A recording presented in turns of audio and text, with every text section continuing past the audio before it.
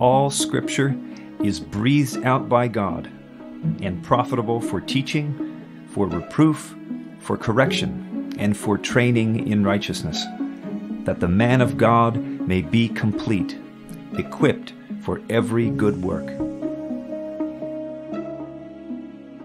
Welcome to the Essential Bible Studies podcast. My name is Jay Mayock.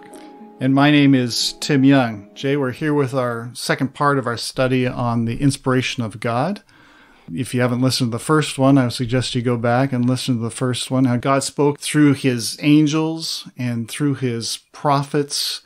To me, this scripture is just very clear how God is behind all of the words that were spoken by the prophets. They weren't their own words. They weren't imagining these things. God spoke directly to them. So I was really encouraged by that study, because you can really feel how powerfully the scripture is the word of God. And so 2 thumbs up for that discussion, that podcast with you. That was very helpful to see, and to see as well how it was that the writers of the scripture itself wrote with such confidence, believing that the things that they were reading and writing were the word of God. Right. So this podcast we're going to dedicate to the scriptures, the writing of the word of God, whereas the other one were just how they were moved to speak the words of God. Now, in that podcast, I mentioned a little background with somebody years ago who told me that the Bible is like eating fish. Right. You eat the meat and you spit out the bones. Yes. And I was just flabbergasted when he said that to me, because I don't view the scriptures like that at all. I think every single phrase, every single word is important. And all of it is the word of God. And we talked about how the word of God really is like bread. It's not like fish. Yes. You can eat the whole thing and just dig right into it, right? Yeah, and some of it might take a little bit longer to digest, and that's okay. Oh, okay. Yeah, good point. Yep. Yeah. Well, I recently kind of ran into a very similar thing. I'm into the Bible, and I'm into podcasts, surprisingly enough. That's right. And I was just looking at some other podcasts out there, and there was one called The Bible for Normal People. And it has like a gazillion more subscribers and listeners than this podcast. And so I know there's something going on here. So, and I'm a normal person, I think. Right. And so I started to listen to it, and I tell you, it was really strange, because I didn't agree with any of their conclusions that they were coming to. And I realized that I must not be a normal person. That's right. But you already knew that, Jay, I'm pretty sure. That's right. I didn't want to mention it, but...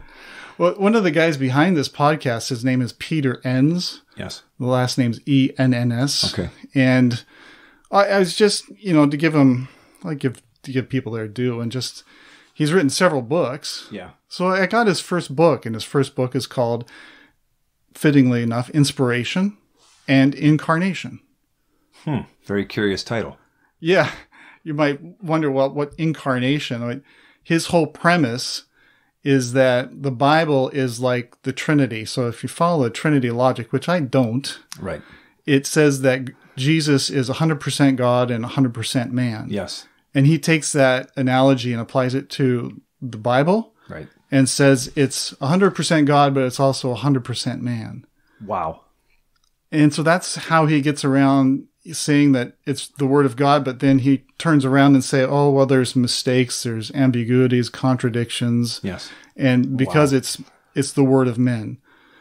Well, we saw that wasn't the case in the last podcast, but we're going to really see that here. So it's out there in all sorts of different forms. And I even read his most latest book, thinking it's got to get better than that.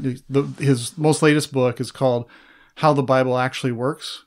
And again, my only recommendation for that book is to run the other way, because he really just establishes this same idea that the Bible, you can kind of pick and choose, and it's different now. That was then. And you're not just picking and choosing little pieces of his book. Like, you've got a good sense of his arguments, having listened to the podcasts and read his books. And... Yeah. It's really interesting, because the way that the Bible speaks about itself, he doesn't touch upon any of that. Right. So we're going to look at how the Bible actually says it works from its own verses, from its own scriptures. Yes. And to me, if you're not going to take how the Bible says it works, then you're not going to believe it. You're not going to Yeah. take it that way, right? So, Absolutely. but we have every confidence to believe that this is the full Word of God. So Right. that's why we wanted to look at this portion, just kind of consider how the Bible got written down. It's really, really interesting, because we talked last podcast about how God spoke in various ways and at various times through the prophets, and really Scripture kind of is that way too. That's exactly right. It's interesting because just as you say, the best way to go about having a look at the Bible and inspiration is what it says about itself and what the writers itself understood about it. Yeah. And when we look at how it's written, I mean, Scripture could be explicitly dictated in certain cases. Well, I've read some people say the inspiration is not dictation. But yes, that's not completely true. No, there are clear cases that inspiration is dictation. And in fact, when we look at some of the earliest examples in Scripture, like you look at the book of Exodus, not only is it dictation, but it's being dictated by an angel of God, for example. And it's described as being just as good as God himself. In Exodus chapter 34, you can have a look at that. And what's amazing about Exodus chapter 34 is that God gives Moses the 2 tables of the covenant. Right. Again.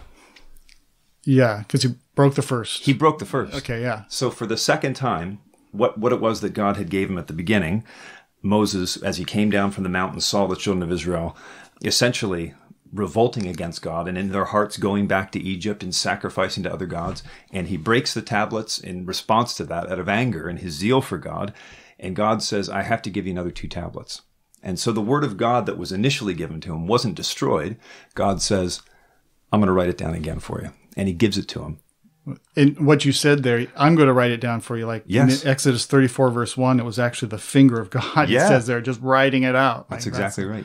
Yeah. I don't think that the angel, as it would have wrote those words, as it described as the finger of God, as angels often are in Scripture, you have that angel wouldn't have gotten it wrong. I mean, that wasn't 100% God's words and 100% man's words. Right.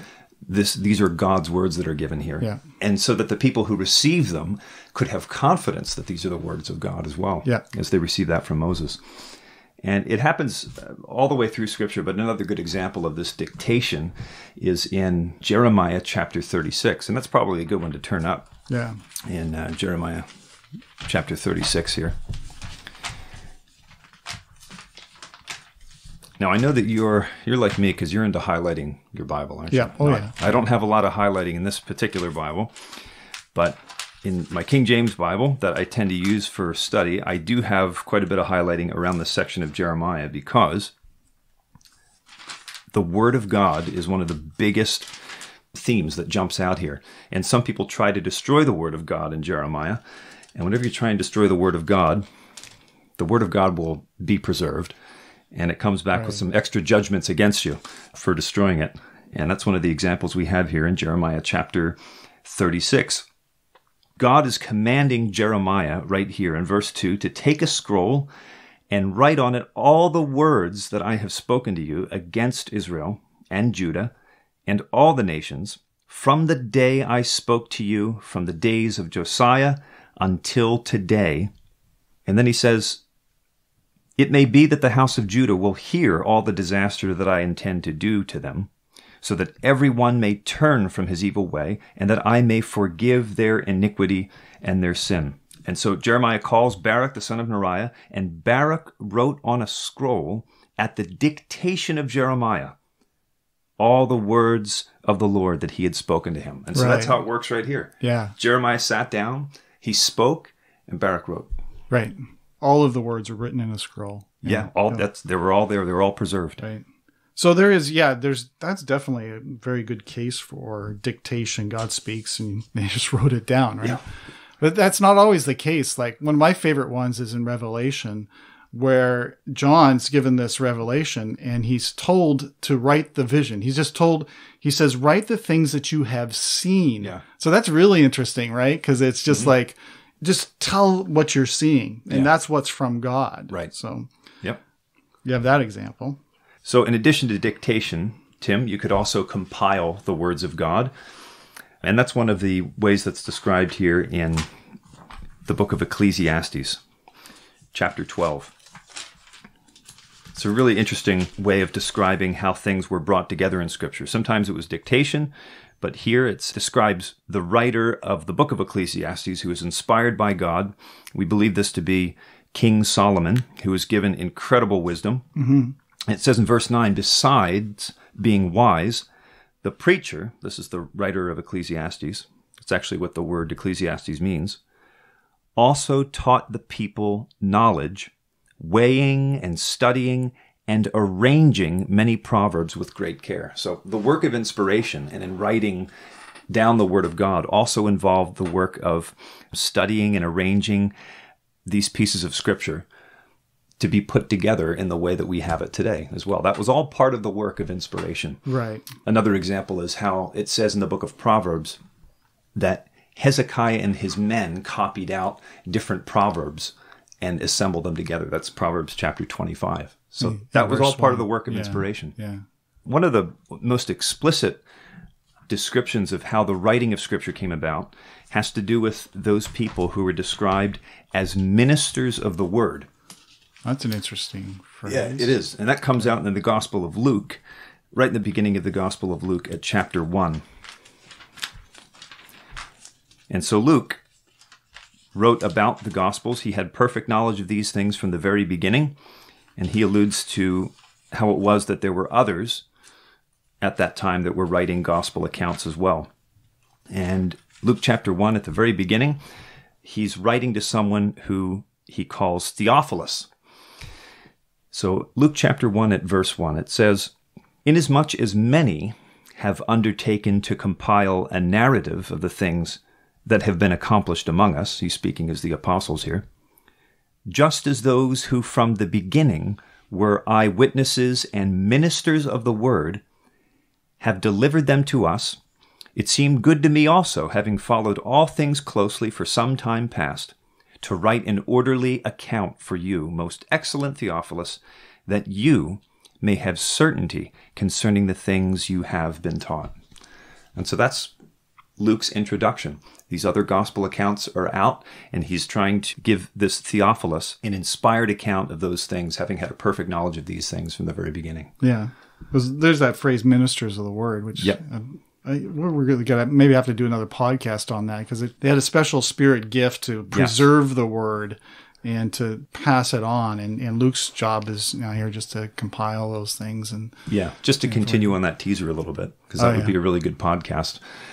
There is a prevailing thought that the books of the New Testament, for example, just received the stamp of approval from a group of men 300 years after they were written.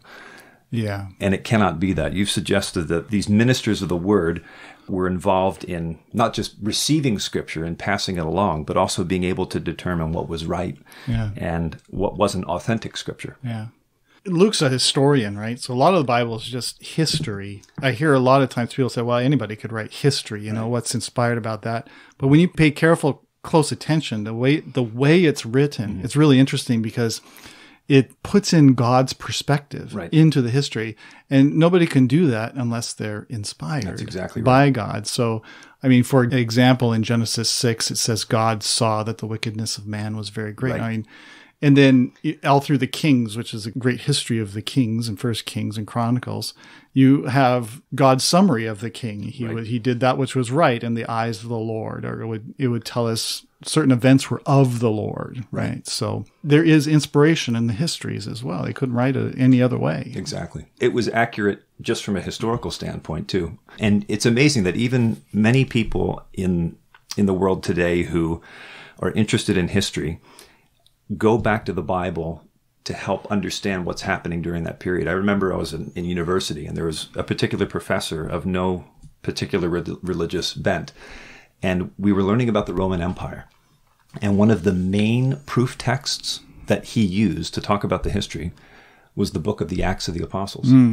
Because just like Luke, there are so many moments that you can in history that you can triangulate to show exactly when it was taking place. And he used that to help understand. So that's just from a natural perspective, an interesting testament to the historical accuracy of Scripture.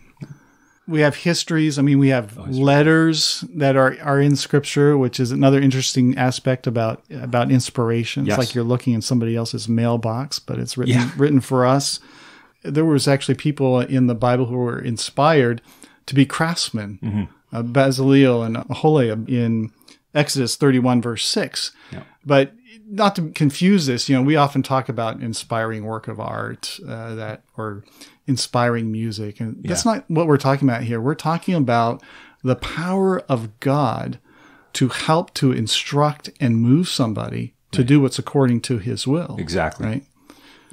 That's an entirely different thing than just being particularly gifted artist for any particular reason. Right. When Bezaleel and Aholiab worked, they were working according to the pattern that God had given to Moses in the Mount to do all their work.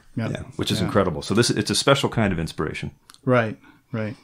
No matter what we have a look at in Scripture, whether it's a letter or the histories that are given or the dictation, they all reflect the wisdom of God, and they all express who God is in different ways. And the people who received the word and who wrote it down in the many ways and the different ways that are described in Hebrews chapter 1 at verse 1, it's all expressing not the writer, but it's expressing the thoughts of God himself. Right. And that's what eventually makes it onto the page, whether it was on that piece of parchment or the tables of stone in Exodus 34, or as we understand the word today. God has inspired his word and he's preserved it throughout time. And, when you think about the work of the Spirit of God upon people to do this, there's a wonderful expression, and it would have inspired confidence in the apostles when they received these words from the Lord Jesus Christ in John chapter 14, because this power of God to come upon people to accurately record events is described in John chapter 14 in verse 26. So it says there that the Helper, the Holy Spirit, whom the Father will send in my name, he will teach you all things and bring to your remembrance all that I have said to you. This is the power of God being described coming upon them later on. And events that they didn't understand and events that they could have forgotten during the ministry of the Lord Jesus Christ, it didn't matter. I can't remember what I had for breakfast. No kidding. That's exactly right. They would have remembered in detail the things that God wanted them to remember. Yeah. And recorded it in the exact way that God would want to have it recorded. Right. Oh, that's a good way to put it. That's exact. It's amazing to see that. So, and it's very explicitly said here in John chapter 14. So, we talked about that in the last podcast, how these men spoke by the word of God. So it had a power behind it. They all believed it. I mean, I was looking at how many times the phrase, "it is written," it comes up in Scripture. Yeah. And it's overwhelming. Yes. Like, you look up this word Scripture, or written is the idea behind it, and it is just all over the place. They're constantly referring back to the Word of God as an authority, right? As something that is the very words of God. And one that really struck me is in Acts chapter 24 and verse 14. Now, this is the Apostle Paul before Felix. He's on trial. And this is the way that he looked at Scripture when he's describing it. And he says to Felix, this is Acts 24, verse 14, "But this I confess to you, that according to the way which they call a sect, I worship the God of our fathers, believing everything laid down by the law and written in the prophets." Yep. I wanted to emphasize that everything he says that was laid down and written in the Bible of old. Like, he's not kind of picking out bones here. I was just going to say that. You're just going to say that. Like, no bones. No bones about it. Yeah. It's everything, right? So that's a great passage. And even with that, when we read a little bit later on about Paul's interaction with the leaders of the world at that particular time, they laughed at him. Yeah. For learned people would look at people like the Apostle Paul and say, you're out of your mind. You're not a normal person, Paul. Right. But Paul's view of inspiration was not what the people of the world would be able to willingly accept very easily, unless they had faith. unless they had reason to believe. Well, I want to have the same viewpoint as Paul. Me too. No kidding. Yeah. Yeah. But we're happy to be fools for Christ, as he says, right? In Corinthians, in the presence of the wisdom of the world. So that kind of brings us to our key verse. Oh, yeah. And I love how it's expressed here in the ESV, especially because it really does justice to the Greek word, I think. Our key verse is 2 Timothy chapter 3 and verse 16. Yep. So, and it's interesting the way the ESV puts it. All scripture is breathed out by God. Mm-hmm. Right. Do you have any inkling of the Greek behind that? Well, I think this doesn't require any, we're not like Greek scholars. We can pick up a lexicon, we can pick up a concordance and look at what it says. But that word breathed is related to the word for spirit. Right. This is essentially God enabling us to have Scripture before us, His words written down, which were given by the Holy Spirit, that was put inside men, and they wrote it down, and then we're reading these things today. When we read it, it's like reading about something that comes out of God Himself. Yeah. We aren't to look at that if we find something that's difficult to understand or might challenge our natural thinking and say, I don't like that or I don't understand that. I don't think I'm going to accept that. But this part over here, no, I like this part a whole lot. Yeah. And then you start to separate what you think are is the fish and the bone, and it just doesn't, that's not how it is that God has recorded it. That's not how Paul, the same man who spoke in Acts chapter 24 that you just quoted, he believed it all. He believed in all Scripture, as it says right here. Yeah. I've heard some people try to translate it. Every Scripture that is inspired by God is tried to get around to separate it. But really, that word Scripture there, he also uses a very similar word in verse 15. Yep. Well, let's start at verse 14. He says, "As for you, continue in what you have learned and have firmly believed, knowing from whom you have learned it, and how from childhood you have been acquainted with the sacred writings." So he's talking to Timothy, who was going to the synagogue, and those sacred writings and this scripture that Paul is talking about is none other than the Hebrew scriptures, the Old Testament that we have. The canon was fixed at this point, and they knew what the scripture was. Exactly. Right? And that's what Paul is talking about. Yep. No, it's exactly right. And actually, when we look at all scripture here, even though Timothy would have, under the instruction of his mom and his grandma, Lois and Eunice, would have understood these things from a very early age, as Paul says. And that would have been those things in the Old Testament. But now, New Testament writings, by this time, had started to become part of what was accepted by the brothers and sisters in the first century who believed in these particular things, as we do today. And he actually speaks to Timothy about this. A really good verse to have a look at with this is actually in the first epistle to Timothy. It's in 1 Timothy chapter 5. He's always, when he's writing to Timothy, he's quoting from so many passages in the Old Testament, even if we might not pick up on it right away. Yeah. But there are times, just as you say, in the New Testament where it does say, this is what the Scripture says, and thus saith the Lord. Yeah. And a couple of examples are here in 1 Timothy chapter 5. So in verse 17, just for context, he's counseling Timothy, who's taking a leadership role in the ecclesia at Ephesus. He says, "Let the elders who rule well be considered worthy of double honor, especially those who labor in preaching and teaching. For the Scripture says," and listen to these proofs here. What are the Scriptures in the eyes of Paul, speaking to Timothy? He says, "You shall not muzzle an ox when it treads out the grain." And that's a quotation from the Old Testament, from the law. And interesting. He says, "The laborer deserves his wages." And that's a quotation from the Lord Jesus Christ himself. Yeah, if I look in my margin, that's from Luke. That's exactly right. The Gospel of Luke. Yep. This is showing how, even in first century times, early in the explosion of the preaching and the understanding of the truth in the Roman Empire at that particular time, that Scripture, the Word of God, which was written down, was expanding to include the work of the Lord Jesus Christ and the apostles, just like was predicted by Jesus himself, where he says that the Holy Spirit is going to come upon you and bring all these things into remembrance. And here we have an example of that. Right. Yeah, that's really interesting. So Scripture that Paul was seeing, it was including the New Testament, right, at that time. Yep. Because he's quoting it and saying it's Scripture, right? That's exactly right. Yeah. And even later on in 2 Peter, where the Apostle you have another Peter is place? writing. Oh, there's another. Yeah, this is worth turning up, definitely. Okay. This is in 2 Peter. And Peter is speaking under inspiration. He was one of those men that Jesus was speaking to in John chapter 14, who said, the Holy Spirit is going to come and inspire you to write things down, to bring all these things to remembrance.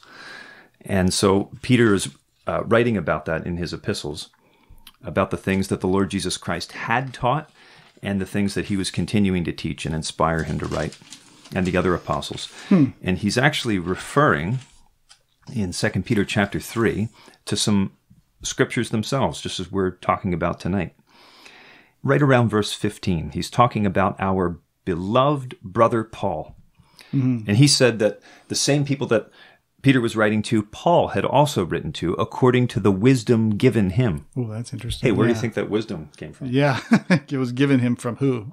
God, yeah. Yeah, this was not 100% Paul and 100% God. This was 100% God through Paul. Through Paul. Paul said, I'm of my own self, I'm like useless. I've got nothing naturally. Right. But God, speaking through him, as he did, had given him these things to write down, as he does in all his letters, it says, when he speaks in them of these matters. And this next verse really makes you feel, it helps you, at least it helps me, Tim. There are some things in them that are hard to understand. Amen. Yep, absolutely. But that doesn't mean that they're incorrect. It just says that which the ignorant and unstable, they twist those words to their own destruction as they do the other scriptures. Oh. Isn't that interesting? Yeah. So that by saying the other scriptures, he's including Paul's writings as part of the scriptures. Yeah. And Paul himself said, I know that I have the Spirit of God. Yeah. He says in the book of 1 Corinthians. So he knew he was speaking through these things. And Peter recognized it. He recognizes it. Yeah. It seems like some people tried to get around that passage in 2 Timothy 3 any way they can. But to me, it's just obvious that all scripture is breathed out by God. It's inspired by God. And to say that the Word of God somehow has errors or mistakes or past cultures that are no longer relevant, that's not what it's all about, really. Right. These are principles that are eternal, have been established by God himself, and therefore they're true. There's a really important passage, and just an example of this is in John 8, verse 26. Just to think about this, if these are really God's words, they have to be all truth. There's no picking out any bones about any of it. And it's in John chapter 8 and verse 26, where Jesus says, I have much to say about you and much to judge, but he who sent me is true. Yeah. And I declare to the world what I have heard from him. That's right. So there it is again. That same principle we saw in the last podcast, we're seeing now, that these words are true. There's no error in them. It's interesting. You spent a little bit of time talking about 2 Timothy 3 and about how others have tried to get around it. Yeah. But if you try and get around it in that particular way, as in any essential Bible study in all of Scripture, you can't just have one verse stand on itself. And one of the things that we've seen as we move through all these different first principles is that we don't just go to a verse to prove them. Yeah. What's the tenor of Scripture on all these verses? Right. Well, what did Paul say in other places about Scripture? You quoted in Acts 24, I believe everything written in the prophets. Yeah. Yeah. So if he's not going to say to Timothy, hey, I believe that every word of God, which is Scripture, is inspired, that would not make any sense because it doesn't connect with what he had said before. All over the place. Yeah. So that consistency is a hallmark of true Bible teaching, and also lets us know where people get off track as well. Right, right. But I tell you what, Jay, at this point, we've been having a lot of good conversation, and I'm going to say we got a lot here to go. Yeah. So let's do this in another podcast. You going to stick around? Absolutely. I'll definitely stick around, yeah. So we're going to break it off here. But what we've seen is just how inspiration works with the Scripture. We've seen it work in many different ways. It could be dictation, could be by visions. It could be a compilation of the Scriptures like Proverbs or Luke. It's history from God's perspective. It's letters. all of these things make up the Bible as the whole Word of God. And our key verse, 2 Timothy chapter 3, verse 16, really just nails it. But when we come to the Bible, we talk about it as being inerrant, that it doesn't have any errors. And we've been trying to really prove that point. But this term inerrant, without error, you hear that when inspiration is talked about, but it's not really a biblical word. So what we're going to do in the next podcast, we're going to look at how the Bible talks about itself as without error. It doesn't use the word inerrant, but it uses other phrases and other ways to say that. That sounds excellent. Yeah. Hold on. We'll be back. Thanks and for we'll the talk input. about that. Yeah.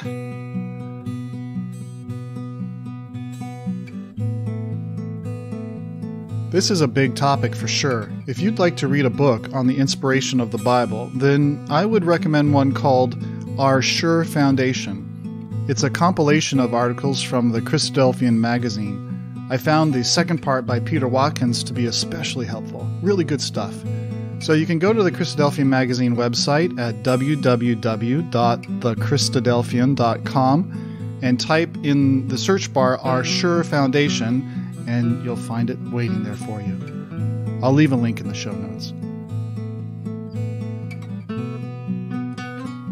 Essential Bible Studies is brought to you by the Book Road Christadelphian Ecclesia, just up the Niagara Escarpment from the shores of Lake Ontario. Until next time, my dear friends, may God help you to grow in the grace and knowledge of our Lord and Savior, Jesus Christ. To him be the glory both now and to the day of eternity. Amen.